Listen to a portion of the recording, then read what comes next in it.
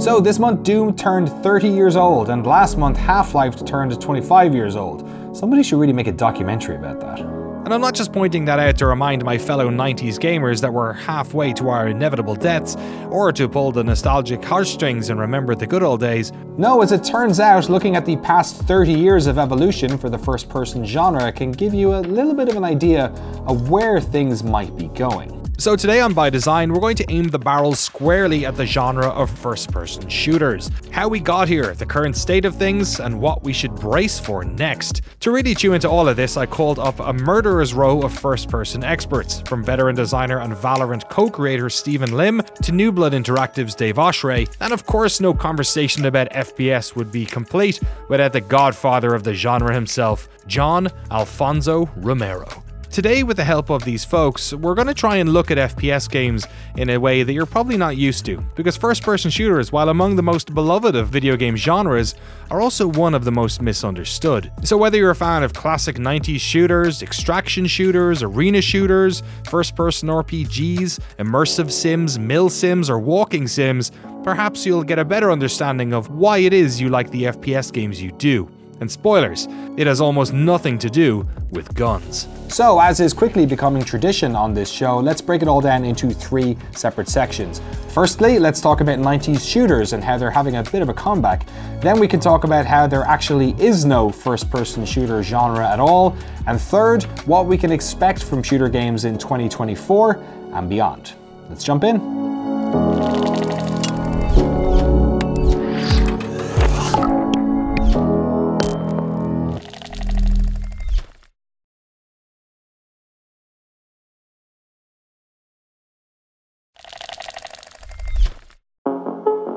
For kids like me who grew up in the 90s, the rate of change in video games was breakneck by today's standards. A game that came out in 1991 looked like sweaty garbage by the time 1992 rolled around. Entire genres came and went in the span of years. This was down to a few things, but the main one was technology. As computers got faster and cheaper to produce, the resources that programmers had at their disposal grew exponentially. So many of the most important games of this era were led by teams with expert programmers. But this increase in technology also meant that programs could have more graphics and sounds, so the sizes of these teams expanded to fill out a roster of creative positions. Okay, how about we drag in some of these guests of ours. First up is Dave Oshray, founder of New Blood Interactive, who were responsible for making games like Dusk, A Medieval, Ultra Kill, and Gloomwood. First-person games that are new, but have a distinctive 90s feel. And after Dave, a man who should need no introduction, the father of the FPS, id Software co-founder, adopted Irishman, and one of the nicest guys in the games industry you're ever likely to meet, John Romero. After Wolf, it was Doom. After Doom, it was Duke. After Duke, it was Thief. After Thief, it was Fallout, and the rest. Then that's how I was raised. You know, in the '90s, you know, we didn't have the internet to tell us what was coming out and what was good. You got what you got. So, like, I didn't play Deus Ex for, like, years after. I never played System Shock. I never even heard of System Shock, you know? It's like, you got what you got. There was no Steam reviews or Twitter to tell you what games were coming out or what was good or what the top 10 shooters coming out this year are. It was really, I honestly feel really blessed to have grown up in the 90s and not with Skibbity Toilet or whatever the fuck it's at.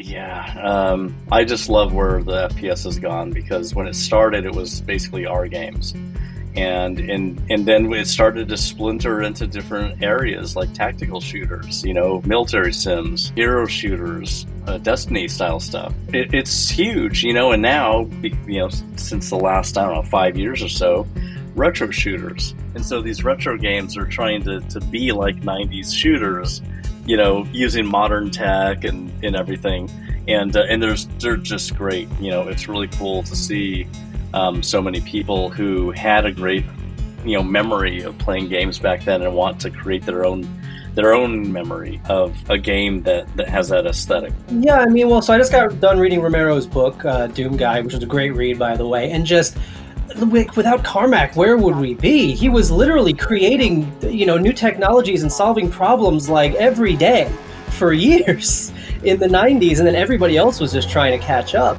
You know, we didn't know it.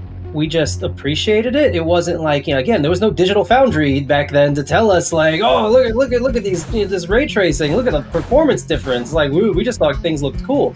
You know, when Unreal came out and that castle flyby, that was like, video games will never look better than this ever. I also recently read John's memoir Doom Guy, Life in First Person, which goes into fantastic detail about this era. If you want to learn about the technology and design origins of the FPS, there is perhaps no better tome. So I'm not going to retell the history of FPS games, but from Wolf we got Doom, and suddenly there were more of these. The build engine sprite-based shooters like Rise of the Triad and Duke Nukem 3D, Bungie's Marathon, Parallax Software's Descent, Star Wars Dark Forces. When Quake came along and we were fully embracing 3D rendering, everything exploded. System Shock 2, Hexen, Unreal, Blood, Thief. Even the consoles were getting involved, with GoldenEye and Mario 64 forever changing their respective genres. There is a glorious design simplicity to these 90s games.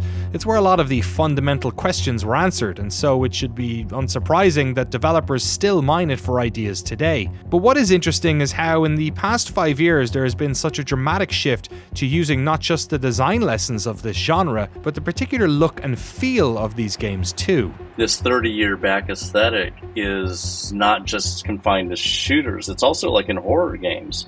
People want that PS1 aesthetic, you know, that super pixely, shimmering textures and jerky animation, and it's perfect for horror games. But indies are really leading the charge in all of this stuff. You know, they have the time and they got the dedication, and they have the technology now. The design of Doom and Quake and Duke and all those games were rock solid then, and it's rock solid now. And if you apply the same lessons, if you read Romero's book, he's been going over the same lessons for years and years about how to design a space and think about a space and loops and set pieces and introducing new things to the player. People like indies making games that are hyperspeed, like Turbo Overkill and Ultra Kill, being super fast games, and just, they're trying to capture the magic essence of what makes a really great 90s game. Yeah, there's just so much going on, and I really love the variety. There's a lot of really great variety. So with our games, we take what we've tried to do is not only take the best lessons from these classic games, but also the things that we like the best and blend genres. It's not just about let's make a game like Doom. It's like, what are the things that Doom did really well that we really like? What are things that Quake did well that we really like? Look at the interactivity that started to happen in games like Duke and Half-Life. Look at the stealth that happens in Thief. What if we combine that with a game like Resident Evil, where it's more of a survival horror? Not just pulling things from our childhood for the sake of nostalgia, we're pulling things from our childhood because they were great and they were fun and we miss them, and the design is still really, really good. Even at it was different because it was such a small team. We only had 10 people on Quake, and on Doom we had 5 people for most of it. So, I do a lot of game jams. In fact, the game that I'm making during the day came from a game jam. There's so many ways that you can make a game that fulfill a lot of different creative urges that people might have. By the time Half-Life had come out in 1998, we'd gone from ray-traced Nazi mazes to fully 3D online shooters in just under 6 years. Fortnite came out 6 years ago. Most teenagers who grow up playing FPS games today have no idea how fast this genre can change.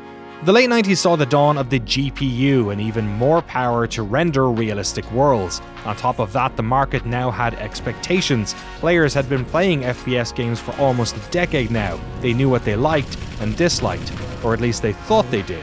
And so the genre expanded to fill these ever-growing needs. Games like Far Cry existed in large sandbox-style maps. Stalker's maps were even larger, and gameplay had deep role-playing mechanics that rewarded players that could get over its rough edges. Half-Life 2 would forever set the benchmark for linear first-person games, while titles like No One Lives Forever, Soldier of Fortune, Red Faction, and even Postal 2 would gather their own fans.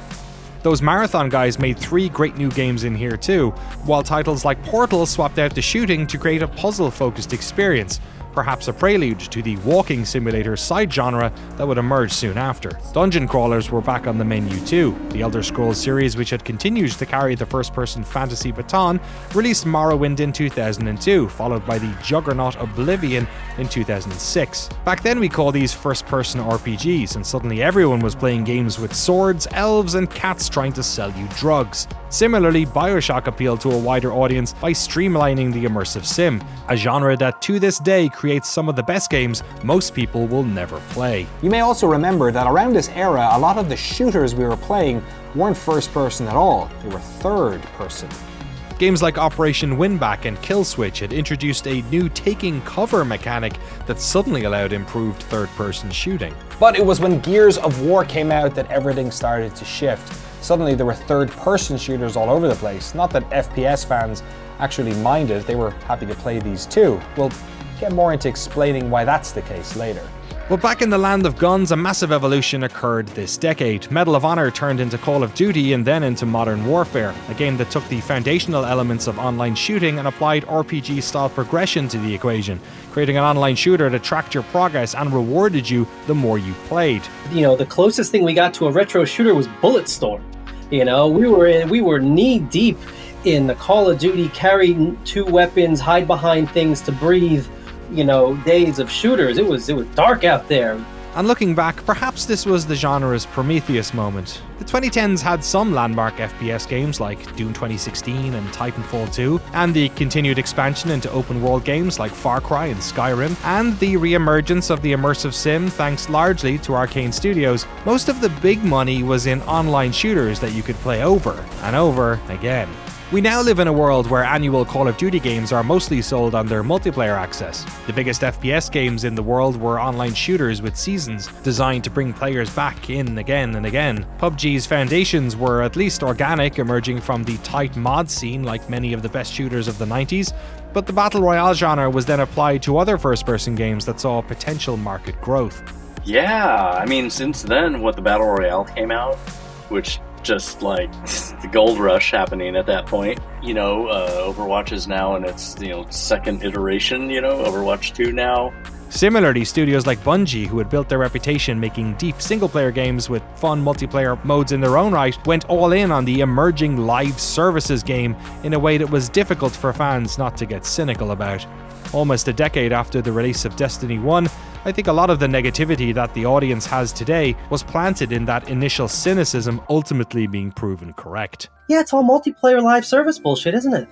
It's all games with seasons. I don't want seasons. I want to start a game, and I play it, and then I finish the game, and I go, that was pretty good. The credits roll. Now there's no credits anymore. The games just go forever. Season 1, Season 2. We've brought back Fortnite has gone on so long that they've brought back original Fortnite. I resonate with a lot of what Dave says to me. I have limited patience for games designed to get you to play for weeks, months, or years. But then, given the economics of 2010 shooters, I kind of get it. There was a lot of FPS games back in the 2010s, and many of them did not do well. And it was during that time that online multiplayer games had broken into the mainstream. You could argue that much of the next 10 years of online was based on these market conditions, not new technology or design innovation, but on economics. And while I love the games that New Blood creates, Dave will be the first one to tell you they don't sell as much as what people think. Maybe that's okay for a small team like theirs, but in the world of mainstream first-person shooters, a lot of players choose multiplayer games over single-player campaigns. Right now, this market will always choose Apex Legends over Titanfall 3. So why is all of this ancient history important? Well, it's because as foundational as those 90s shooters were, the categorization of games into these first-person shooter buckets is basically redundant at this stage. And not just because the FPS genre has expanded and grown over the past 3 decades into all of these different types of experiences, but because in 2023, when you're designing games, genres themselves are kind of not important anymore. Let Let me introduce you to Stephen Lim, or Slim as his friends call him. Slim currently works at Raid Base on an as yet unannounced game that is not a first-person shooter, but his previous game was. Stephen was one of the original creators of Valorant at Riot, and prior to working there, he had stints at Blizzard working on Project Titan, which eventually turned into Overwatch, and before that he worked on Splinter Cell Blacklist, Gears of War Judgment, Spore, and Resistance Fall of Man, among others. Slim has worked in a bunch of genres, but his passion is in competitive games, be that MOBAs like League or his current addiction, Escape from Tarkov. And his perspective is that FPS fans are not necessarily fans of a first-person perspective or shooting at all. I never thought about it like working in specific genres. I guess something that could be a little bit different is I and people like me have thought about our audiences by motivation, core motivation, and that frees us to not be beholden to certain manifestations that are classic. So let's say shooters in general. Is there a shooter audience?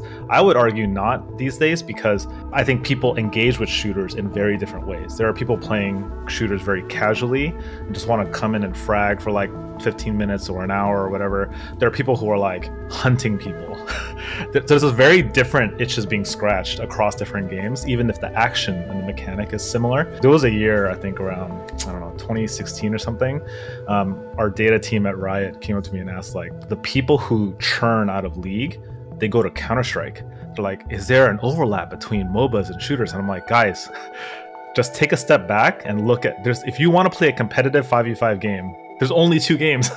So think of it that way, you know? Steve's argument is that while genre is important for some categorization, it doesn't really distinguish between why players play one game or another. And in fact, it's other elements like a game's pace, its look, the fact that you can play it competitively, the fact that it has a story.